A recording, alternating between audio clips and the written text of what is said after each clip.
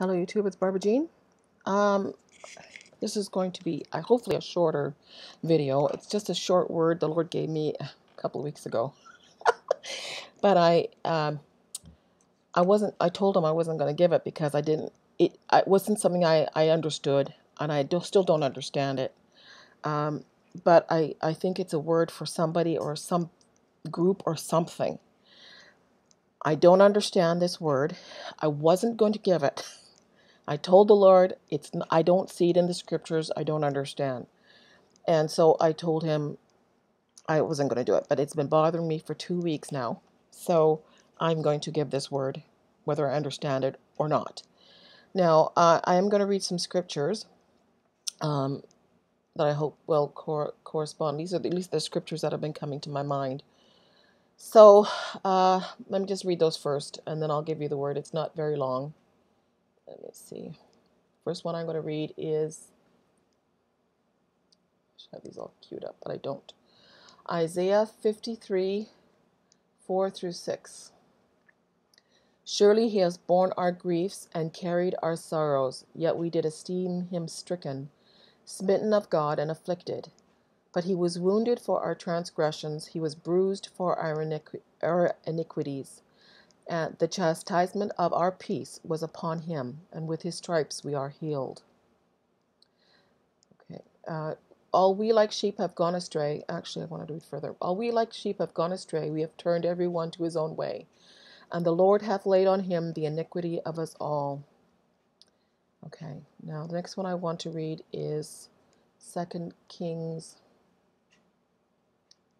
There's quite a few scriptures I do want to read. So 2 Kings 18, starting at verse 17 through 25.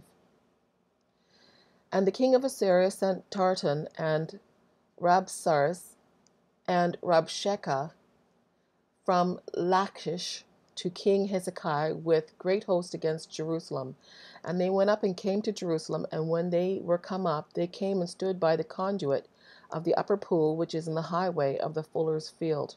And when they had called to the king, there came out of them Eliakim and his son Hilkiah, who was over the household, and Shebna the scribe, and Jonah the son of Asaph the recorder.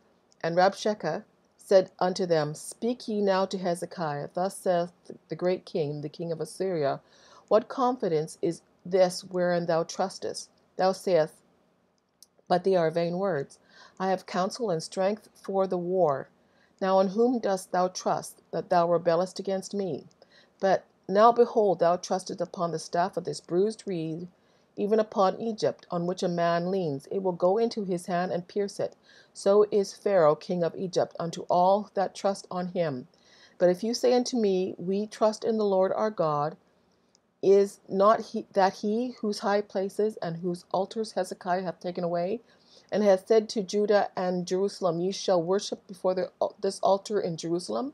Now therefore, I pray thee, give pledges to my lord the king of Assyria, and I will deliver thee 2,000 horses, if thou be able on thy part to set riders upon them. How then wilt thou turn away the face of one captain of the least of my master's servant, and put thy trust on Egypt for chariots and for horsemen? Am I now come up without the Lord against this place to destroy it? The Lord said unto me, Go up against this land and destroy it. Okay, now the next thing I want to read is Matthew chapter 12, starting at verse 14. Then the Pharisees went out and held a council against him, how they might destroy him, speaking of Jesus. But then Jesus knew it, and he withdrew himself from thence, and great crowds followed him, and he healed them all, and charged them that they should not make it known, that it might be fulfilled which was spoken by Isaiah the prophet, saying, Behold, my servant whom I have chosen, my beloved, in whom my soul is well pleased. I will put my spirit upon him, and he shall shew judgment to the Gentiles. He shall not strive nor cry, neither shall any man hear his voice in the streets. A bruised reed shall he not break, and smoking flax shall he not quench, till he send forth judgment unto victory, and in his name shall the Gentiles trust. And the last one I'm going to read is Luke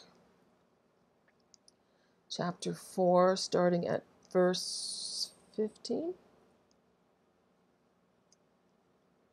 No, verse 16. And he came to Nazareth, where he had been brought up, and as his custom was, he went into the synagogue on the Sabbath day and stood to read. And there was delivered unto him the book of the prophet Isaiah. And when he opened the book, he found the place where it was written, The Spirit of the Lord is upon me, because he hath anointed me to preach the gospel to the poor. He has sent me to heal the brokenhearted, to preach deliverance to the captive, and recovery to the sight of the blind, to set at liberty them that are bruised, to preach the acceptable year of the Lord. Oh, and he began to say unto them, This day the scripture is fulfilled in your ears. Okay. So this is just a little word. Like I said, I don't understand it, but I'm going to put it out there anyway.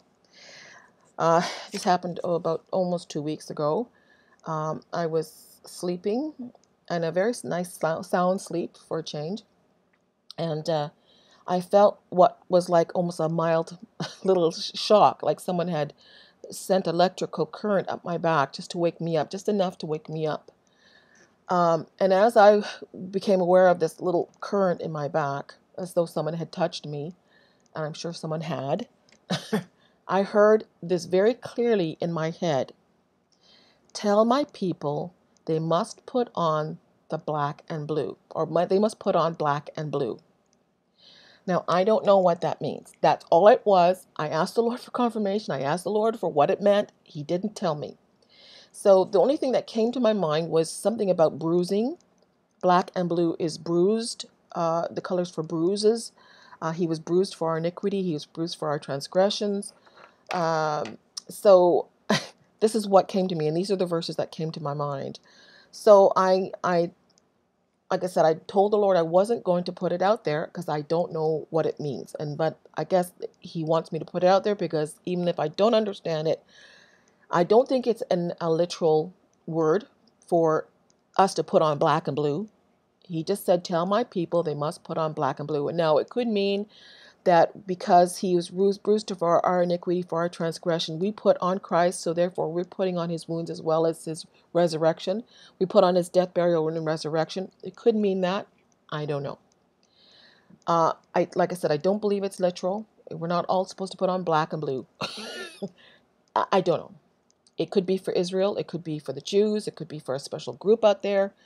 That's the word he gave me. That's the word I'm giving. So anyway, that's it. Okay, so God bless you, and for whoever it's for, God bless you too.